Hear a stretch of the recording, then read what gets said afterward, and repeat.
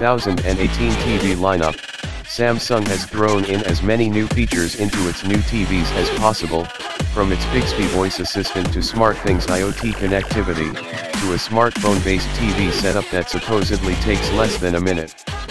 But connectivity isn't all this TV can do, obviously, and whether or not you want your TV to connect to your smart fridge or your smartphone, you need to know how this latest QLED lineup stacks up against Samsung's OLED competitors, and how the four newest models, Q9FN, Q8FN, Q7FN, and Q6FN, compare in terms of price, features, and processing power. The Q8FN is the runner-up in terms of power to the Q9FN, but while the Q9 has more advanced systems for improving contrast, black levels, and HDR streaming, the Q8 has most of the flagship set's features at a greatly reduced price. On the other hand, with one or two key exceptions, the Q7FN doesn't lag too far behind the Q8, and both the Q9 and Q7 incorporate some of Samsung's latest design tricks, while the Q8 looks and feels more traditional.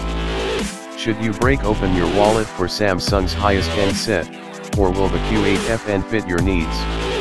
We're here to help you decide. Price and availability. The Q8FN will sell in three sizes: 75-inch, 65-inch, and 55-inch.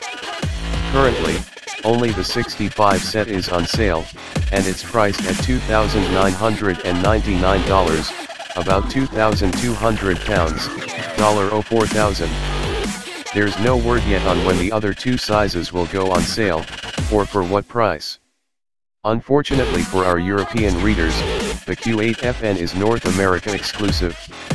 In its place, Samsung is releasing a Q8CN model exclusively in Europe, with identical specs to the Q8FN except for its curved frame and inferior edge LED lighting, see below.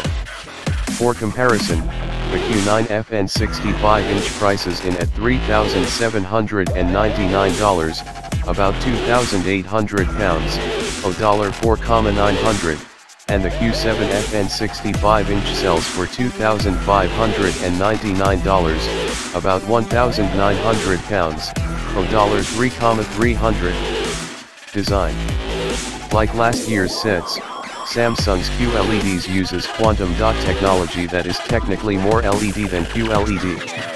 They're built in with nano-sized crystal semiconductor particles that should theoretically emit their own light, like OLED pixels, but instead transmit colors via an LED backlight. Samsung's ambient mode turns this shortcut into an advantage.